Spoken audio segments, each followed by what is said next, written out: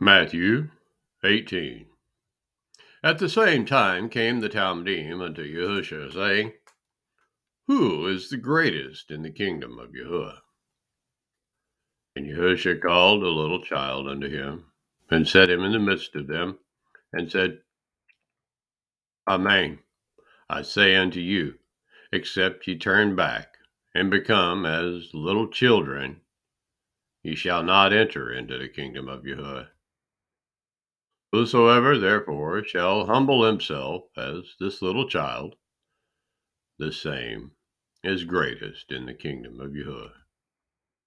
And whoso shall receive one such little child in my name receives me. But whoso shall offend one of these little ones which believe in me, it were better for him that a millstone were hanged about his neck, and that he were drowned in the depths of the sea. Woe unto the world because of offenses! For it must need be that offenses come, but woe to that man by whom the offense comes.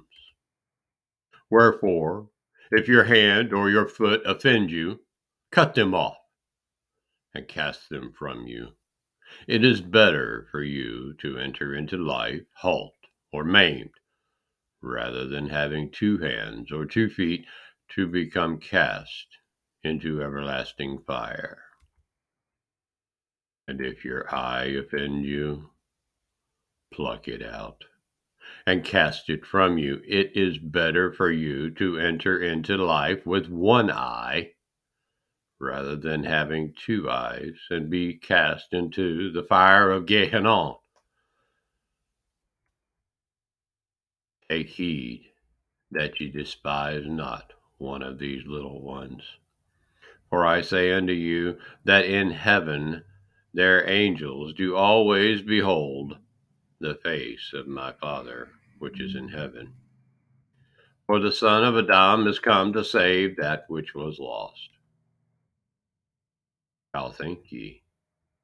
If a man have 100 sheep, and one of them be gone astray, does he not leave the 99 and go into the mountains, and seek that which is gone astray? And if so be that he find it, amen, I say unto you, he rejoices more of that sheep than of the 99 which went not astray. Even so, it is not the will of your Father which is in heaven that one of these little ones should perish. Moreover, if your brethren shall have trespass against you, go and tell him his fault between you and him alone. If he hear you, you have gained your brother. But if he will not hear you, then take with you 1 or 2 more, that in the mouths of 2 or 3 witnesses every word may be established. And if he shall neglect to hear them, tell it to the called out assembly. But if he neglect to hear the called out assembly, let him be unto you as a heathen man and a publican. Amen. I say unto you, that whatsoever ye shall bind on earth shall be bound in heaven, and whatsoever ye shall loose on earth shall be loosed in heaven.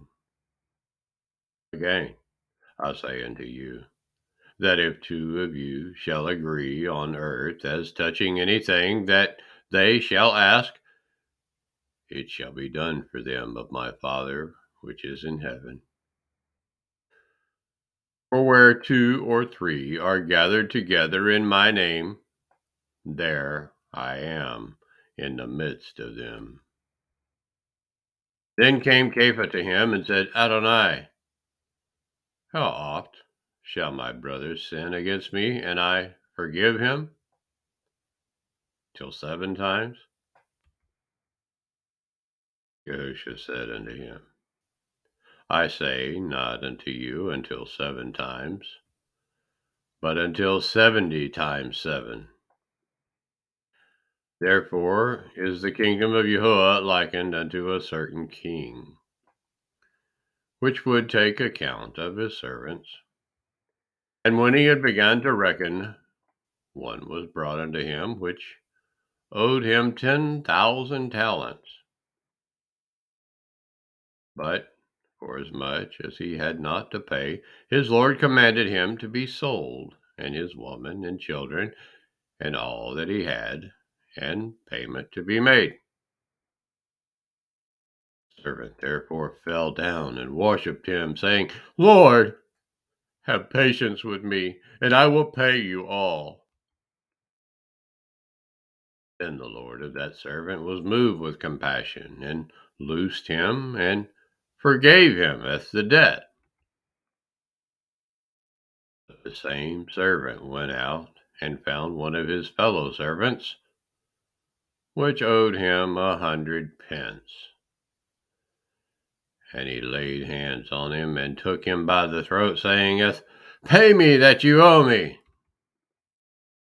His fellow servant fell down at his feet, and besought him, saying, Have patience with me, and I will pay you all. He would not, but went and cast him into prison, till he should pay the debt. So when his fellow servants saw what was done, they were very sorry, and came and told unto their Lord all that was done. Then his Lord, after that he had called him, said unto him, O you wicked servant, I forgave you all that debt, because you desired me.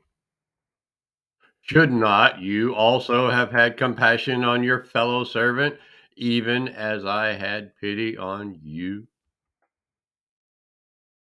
And his Lord was wroth, and delivered him to the tormentors, till he should pay all that was due unto him. So likewise shall my heavenly Father do also unto you, if ye from your hearts forgive not every one his brother their transgressions.